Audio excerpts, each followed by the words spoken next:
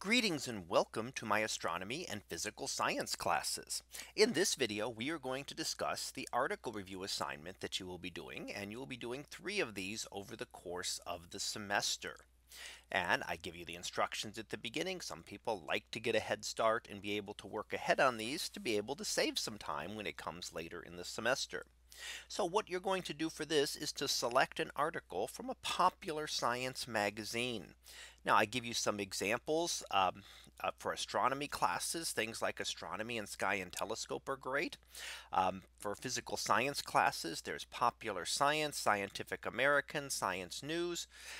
What I'm looking for is it has to be a science magazine. So don't go to Time or Newsweek or the newspaper. Those are not acceptable for this project. I'm looking for a science magazine. It does not have to be a peer reviewed or refereed article.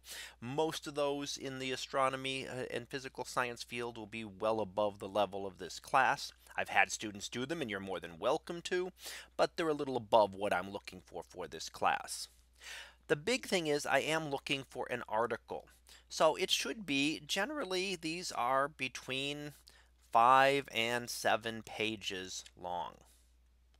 So if you're getting something that is half a page or 1 page, it's a news summary. It's just a new discovery. It might be something great and interesting, but it's not what I'm looking for this project. If you're doing an astronomy one, you do not want an observing article that tells you about these interesting clusters or interesting galaxies that you can observe with the small telescope. Those are interesting articles, but they're not what I want for this project. What I will give you for the first review is a list of acceptable articles. You are welcome to choose from one of those if you like. If you wish to select your own, then I do recommend that you check with me. Send me an email with the link in advance and I'll be happy to look at that. The problem I find with most students is when you select an online article, most of the time you're finding a news article. It's much too short to be able to get into the detail I want for here. I then ask you to write a 2 to 3 page summary and analysis that includes the following items. Now, I don't grade this as requiring 2 to 3 pages. If you can fully answer everything in less than that, uh, that's good. But generally what I've found is that ones that are less than 2 full double space pages simply are not fully answering the questions that I give and what I ask you to go over for the assignment. So if you write 1.5 pages worth, you're generally skimping on parts of the review that I am looking for. So if it's not at least 2 full pages, you may want to go back and look and make sure you expand on some of the sections. So what am I looking for when I grade these? Well, I have 6 points here that I'm going to be giving you. First is your source. What was the article? If it's one of the articles I provided, you can simply provide the title and the author and just say it was one of the articles provided by the professor. That's perfectly fine. If you're doing another one, you can give me a reference for it or a link to it. The key is I have to be able to access the article to see it if it's not one that I am familiar with. So I need to be able to know that. The next thing I need is a reason. Why did you pick this article? Did something interest you about the subject? Did something catch your attention? Discuss why you picked here. And I'm looking for a paragraph worth. So a sentence or two is not going to be sufficient here.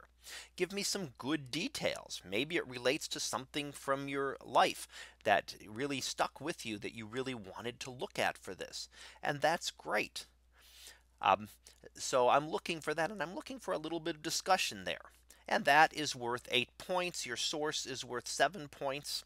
Uh, then come the 3 big sections. This is the heart of the review. First is to summarize it. And I'm just looking for maybe 1 to 2 paragraphs that summarize the main points of the article. I don't need 3 pages that go through the article in detail. Hit the high points and tell me what the article was about. So that's the part people usually do. And then where you tend to skimp is when it becomes the analysis. What did you think of the article?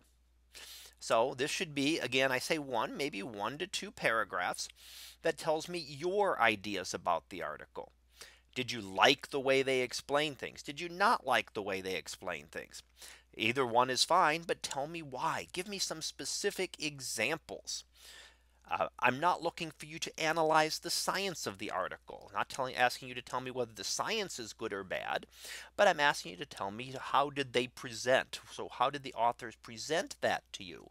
And did it help you to understand it? Were they at much too high a level, much too low of a level? And again, give me some very specific examples. Say that in this part they explained this and I didn't understand it, and talk to me about why. What did you not understand about it? For example, or what did you understand? How come you liked the way they explained something? So go into some good detail here. Then I want you to come up with 3 questions. So what come to your mind? They could be things you didn't understand, something you would have liked the author to have talked about a little bit more, and then take a sentence or two to discuss each question and why these are important. So overall, this is the heart of your article. If this is not the major point, then you're missing something. And please note, they're each worth 10 points. So you don't want to give me a really long summary and then just a few sentences for the analysis. These are equally weighted. If you're underdoing this, it's going to hurt your grade because you're not sufficiently analyzing the article. If you're not coming up with the questions and discussing them, that will hurt you as well. Then for formatting a little bit, the last section and points are we look at down here, you will see we have that I require to be written in paragraph format. All I mean with that is that I don't want you numbering it. Number 1, my reference. Number 2, I picked this article because. Don't number them, don't letter them, don't bullet them, just write them into paragraphs. So it's a nice smooth reading article. I should not be jumping back and forth like you would with, for example, writing up a homework assignment. So nothing should be numbered or bulleted, entirely in paragraph form. And then finally, I ask you to give me some type of header for each section. So as an example, that might be reason. And you can leave that to one side, and then your reason, you write your reason in here. And then you'd go on to the summary. And then below that, you'd write in whatever you write for summary and analysis, and so on. All that helps me is to follow your review, make it quicker for me to grade, because I can see each section that you're looking at and how and what you intend for to be your summary, what you intend to be your analysis, what you intend to be your questions. And while that may be clear to you, sometimes when I'm reading them, they seem to blur together, and I'm having to try to divide where your analysis stops and your questions begin. So this way I'm asking you to make sure you do that. So make sure you give me those. That is a 10% reduction in credit if that is not part of the review. So that would be 5 points off the top, in addition to any other points that you would lose if there are not headers for each section. Then in terms of grading, I do use a rubric for grading this, so I will show you that here. It's actually will be provided on the website as well. So what we look at is, so I give several different sections here, and I look at your choice of the article. Was it fully acceptable? Was it partially acceptable? I didn't get references. It's an observing article. It's a news article. You will lose points based on that. How well did you discuss the reason? Did really well, 8 points. Maybe some discussion, 6 points, not much. You're only going to get 3 points for that. How well did you summarize the article? So can I understand what the article was about? Even if I haven't read the article itself, that would be 10 points, then 7 and 4, depending on how much summary you give.